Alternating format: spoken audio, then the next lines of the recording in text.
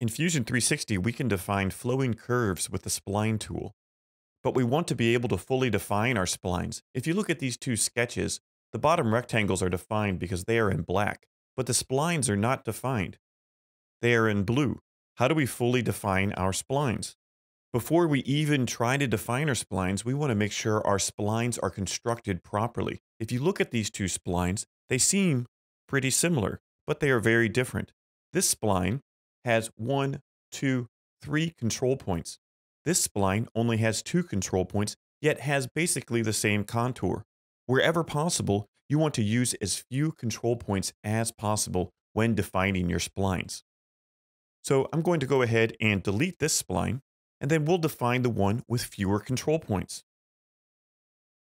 In order to define a spline, you need to define the length of its control arm, its control point in space, as well as the angle of the arm. So first, let's define the length of these control arms. You can get the dimension tool, click on the arm, and simply pull out a distance. You can use the distance that it's at, or you can round your distances. Let's define this one too. I'm going to go ahead and round that to 73. Now we need to define the angles. So you can click on the arm, then on some other line in your sketch. And then we can call this 133.